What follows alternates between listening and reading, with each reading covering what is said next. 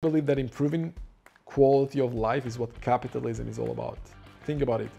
200 years ago, 85% of the world population lived in extreme poverty. Many people lived on less than $1 a day. Now it's less than 15%. Free capitalism created prosperity for billions of people everywhere, not just for the few. That's why I think we should all lean into capitalism, and why we support entrepreneurs in acquisitions.com with everything we do in this kind of environment. Support entrepreneurs, they'll support the world, and capitalism is the vehicle to do that.